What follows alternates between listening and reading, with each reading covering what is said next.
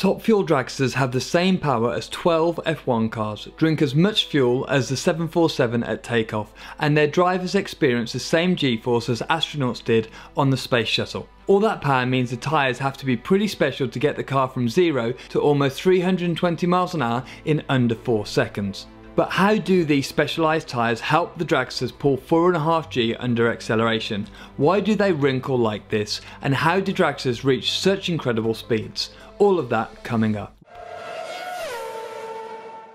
We know the standard recipe for going really fast. Plenty of power, minimal weight and a lot of grip. The Top Fuel Dragsters are the fastest class in drag racing and so take each of these factors to the extremes, and that's why Top Fuel Dragsters are the fastest accelerating machines in the world. They use Chrysler Hemi 500 cubic inch blocks with some extreme modifications. Working out at over 8 litres of displacement, they are also heavily supercharged, use specialised drag fuel and have spark plugs that are so powerful you could use them as arc welders. This all means they can produce around 11,000 horsepower and drink 11 gallons, that's 50 litres of fuel in a single run. Burning all that fuel produces so much noise that 2 cars were once measured at 2.3 on the Richter scale. The engines are under such huge stress that the teams have to completely rebuild them for each run, replacing things like pistons, rods, rod bearings and the crank. Incredibly, the crews managed to do all of this in under 2 hours between rounds. So why do the tyres crinkle at launch? They are called ripple wall slicks and run at very low pressures to maximise grip. By having the tyres at about 7.5 psi around half a bar, the tyre squats when applying the engine's torque at launch. This flattens the bottom of the tyre, increasing the size of the tyre's contact patch, improving grip and providing a better launch. The crinkling actually reduces the instantaneous torque off the line, but means the driving force is applied more gradually, leading to reduced wheel spin. Applying the force more gently provides better traction, similar to how a smoother throttle application in a race car can lead to better acceleration out of corner, when compared to smashing the throttle and causing wheel spin. The crimpling is a side effect of the huge reduction in the tyre's diameter. It's often called folding of the tyre and needs a very specific tyre pressure to achieve optimal grip. The governing body for the sport, the NHRA, actually regulates the minimum pressure teams can run. This is after some teams began using less than 5 psi, about 0.3 of a bar, which provides a larger contact patch and more grip, but can cause the tyre to explode or simply be ripped off the rim at higher speed.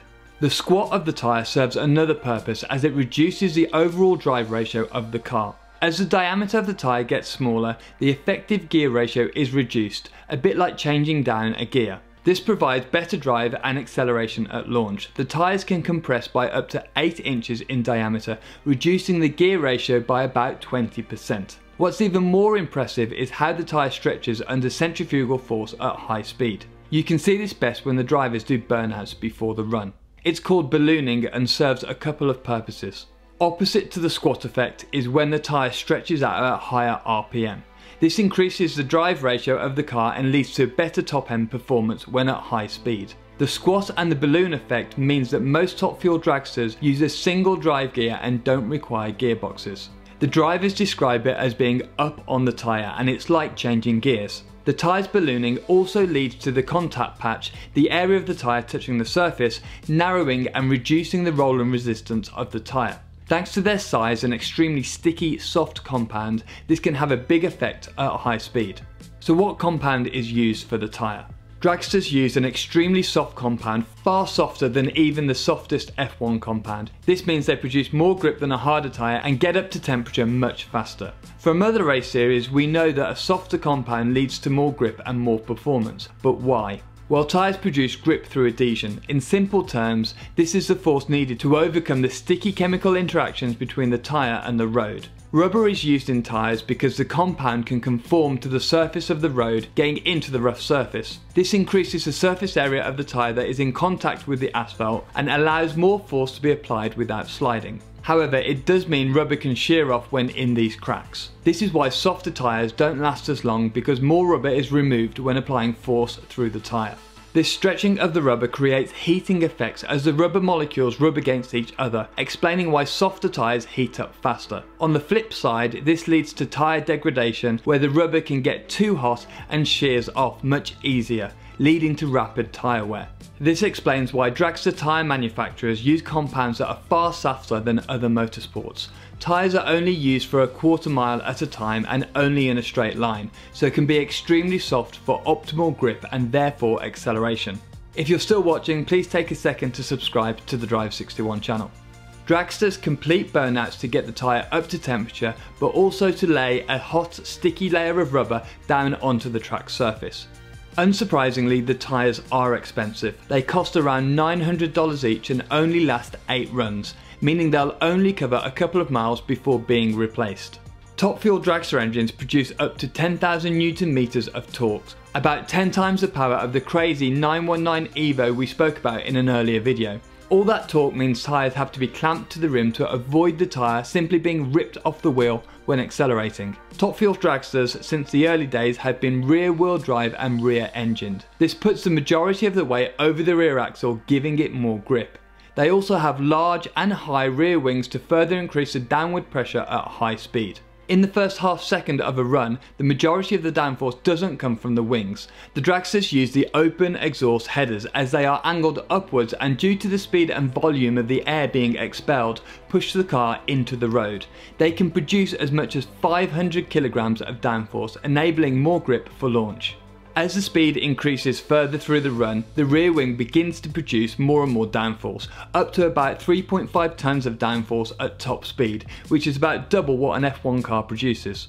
The front wing is mainly used to stop the car from pulling a wheelie and rendering the steering useless. This is also why dragsters are so long.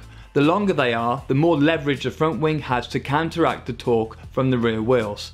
If the front wing has a larger lever effect, the team can run the car with less wing angle and reduce drag while still keeping the front wheels planted. There is a fine balance between the need for downforce and the drag it produces. This balance is decided by the teams based on the conditions of the day.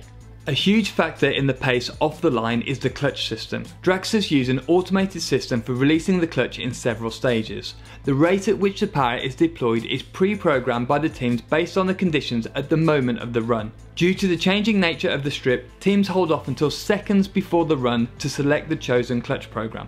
Small changes in the humidity or the track temperature can vary the grip massively. If the grip is less, the engineers select a program to release the clutch slower and reduce wheel spin. The same goes in reverse. If the track is grippier, the teams can be more aggressive with the clutch system and put more power down into the track. However, the skill in a good launch is the timing. 1/10 of a second slower to release the brakes can mean massive time difference at the end of the run. The car is launched using the brake, which is a paddle behind the wheel. The paddle holds the car still while the driver holds a specific throttle input. When the lights go out, the driver releases the brake pedal and mashes the throttle. So how do they make the engines produce so much power? Top fuel dragsters produce up to 11,000 horsepower and do this using nitromethane fuel. It's used thanks to its ability to release more energy than regular race fuel. It also doesn't require mixing with air to combust, and it's extremely volatile. It's normally mixed with about 10% methanol to stabilize the fuel and reduce the likelihood of engine explosions. The dual magnetos are used to light the fuel, which as mentioned earlier produce enough power to be used as arc welders. This extremely powerful spark is needed to ensure the fuel is lit. If it doesn't light, unburnt fuel can build up and result in an explosion powerful enough to crack the engine block. The engine is also supercharged and has a fuel pump powerful enough to supply 10 gallons of fuel, about 50 litres every second. Thank you very much for watching. If you enjoyed this, you'll also enjoy these videos where I break down famous F1 drivers' techniques, or our other videos where I take a look at beautiful Formula 1 engineering. Thanks and see you next time.